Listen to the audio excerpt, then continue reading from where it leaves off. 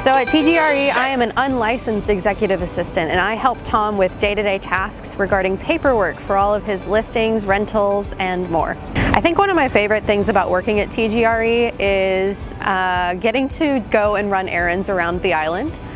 Getting away from my desk and kind of checking on houses, picking up stuff for Tom, picking up checks at the title company and saying hi to those folks. What I enjoy most about buying and selling in Galveston is honestly, Tom works with a lot of historic homes, and I think that that's most fun, getting to go and do the homes tours and doing the showings of the houses is the most fun for me. I like Galveston for its small town charm. I like it for its community. I like being close to the beach. And I enjoy going places and people knowing me by name at the post office or the grocery store or local businesses downtown. For fun in Galveston, I like to take my dog to the dog park at the rec center on 29th and Seawall.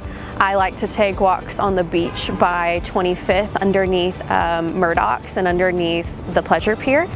I love to shop on the Strand at all the small businesses. So I've done a great deal of background work in administrative support, but I also do many side hustles. I am an author, I sell clothes, I make earrings, I do a lot of random odd jobs around the community. Sometimes I'll paint signs on A-frames for local businesses. I picked Singerfest Park as one of the most special spots to me in Galveston because it is the place that is one of my earliest memories of coming to visit Galveston.